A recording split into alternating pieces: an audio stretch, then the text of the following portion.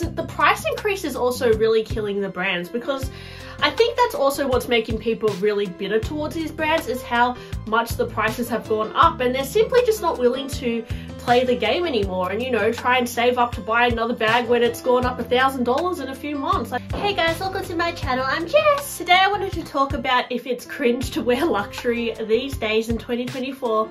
And I know I'm being a little bit dramatic with that title, but I noticed that over the last few years there's been a real kind of like waviness when it comes to popularity with these big designer houses. I mean, if you look at a designer house like Bottega Veneta, it was kind of on like a downward spiral, and then when Daniel Lee became the creative director, it kind of shot up.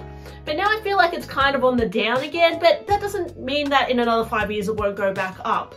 And I feel like across the board with a lot of luxury brands, Gucci, even like some of the Louis Vuitton collections coming out, they're not selling as well as they were maybe last year or the year before. And it seems like there's less people interested in a luxury right now than maybe there was back in the lockdowns in Melbourne, or, you know, maybe in 2022.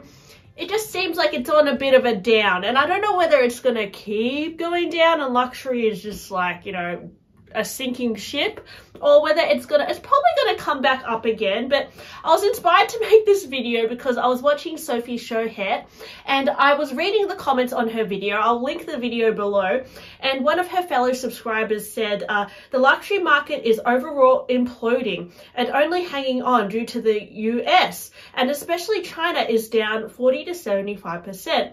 The CEOs of LVMH, Kering, etc. have stated that.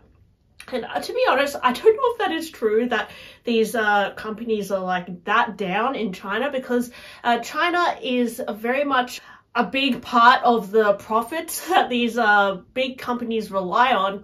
And it is a massive market. So if sales are down in China, it really impacts on the overall sales globally. And it means that these stores in other countries like the US, Australia, Europe, they're going to have a lot more pressure put on them if it's not performing as well in countries like China. And it made me think, there's a lot of wealth in China, but I've also noticed this trend towards rebelling against luxury and how luxury is kind of like not as cool anymore. And recently I watched a video from Super Jacob talking about how there's this trend to wear McDonald's bags, and like, I guess it's kind of like a stick it to you, the man kind of attitude of like, you know, we're over these designer brands. We just want to wear like fun and silly bags. In Melbourne, I've noticed a lot of people wearing really silly bags, like Jellycat bags, something like this. Like people who are literally, you know, they might have still a Gucci t-shirt, but then they're wearing a Jellycat bag. And I think this is like kind of rebellion against these designer houses, because there are a lot of factors that are kind of peeving us off about them. Mainly the price increases, maybe the quality as well, but also maybe we're just sick of it because, as I said, during the pandemic, during those times where we were a little bit, you know, looking for a security blanket, looking for some hope, we went to these designer brands and we really indulged. And I know during, like, you know, the lockdowns in Melbourne, I was buying tons of Louis Vuitton and Chanel. You know, I was stressed, and a lot of people stress shopped through that time. And I think that maybe our designer habits are a thing of that time, and we want to like break out of that now.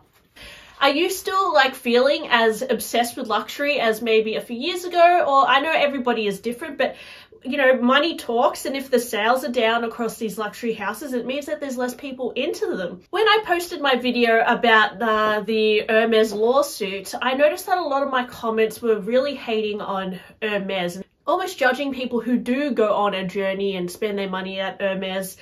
And in a way, I think it's become cringe to look like, you know, want to seek a Birkin or a Kelly. And perhaps in China, there was a lot of that kind of community happening as well, where they were obsessed with buying these quota bags to the point where now they're just sick of being taken advantage of in that way. And it's become almost like cringe to wear a Birkin. And I know that Birkins in particular are associated with status and power. And I think people don't really love the idea of having to prove your worth through luxury items anymore. I think that's been overdone, and you see these like wealthy housewives and all that wearing these designer brands, and it's almost like a turn off now. So I think younger people are not wanting to invest into that sort of thing, because the whole idea of, you know, flexing your wealth to prove that you're part of this social status is kind of cringe in a way. And a lot of people are associating things like the Birkin and, you know, the mini Kelly or even a Chanel classic flap with that idea in mind. And so a lot of people do not want to invest in bags like that anymore, or things that are overly recognizable as luxury. I also think that, you know, bags like the Gucci Marmot, you know, that GG logo, even Louis Vuitton monogram, although they're oversaturated, I think they've also lost their novelty because of that. And they're probably in China, it's less cool to wear Gucci bags like it was 3 years ago. And maybe that's why Gucci isn't doing as well as they were. And, you know, Alessandro Michele really made them boom for a while. And I would say at the end of his time at Gucci, that his style, like that over-the-top GG logo vibe, wasn't cool anymore. So that's why they had to change the way that they were, I guess, branded. But the Sabato de Sano, I guess, theme of Gucci now, it's a little bit more classic looking. It's less, you know, over the top glitzy glam. I don't think people are necessarily wanting to invest in that either, because although quiet luxury has been trending, I would say, like the end of last year and this year, that is also the opposite of what was trending a few years ago with all the logo mania. I honestly think that, like, most people wouldn't necessarily want to invest in that quiet luxury look either, because you could get the look for less at a contemporary brand. Like, for example, I know the Row is doing a crossbody bag that looks like just a very simple bum bag style, and it's over $1,000, but you could get that look for less if you went to Uniqlo. And that's the thing with the quiet luxury trend, is that although it seems like, you know, cool to buy something from the Row, you know, it's more of an if you know, a Loro Piana, it's a very small window I think that trend has to last. I don't think it's going to be as impactful as maybe the logo mania trend we had of the last few years. But the logo mania trend has also become cringe now because of how oversaturated it is.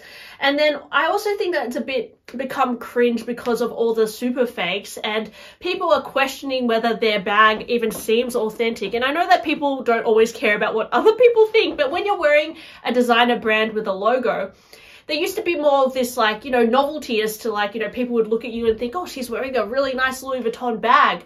But unfortunately, because these bags are now oversaturated, it is also associated a little bit with fakes, and people may look at you and think, oh, is that a fake Gucci bag? Is that a fake Chanel bag? Especially, you know, bags like the Chanel Classic Flap are very highly faked.